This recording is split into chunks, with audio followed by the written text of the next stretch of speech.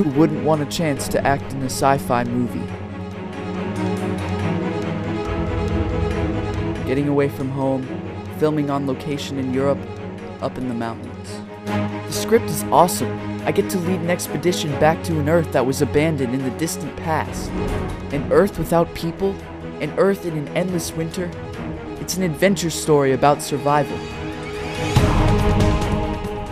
It all sounded great before we started.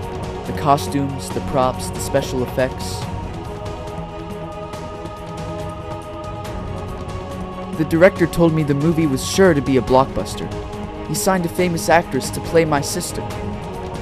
She doesn't think much of me, but I don't care because we get to work with these amazing wolves. For a guy like me, a nobody from the middle of nowhere, it was supposed to be a dream come true.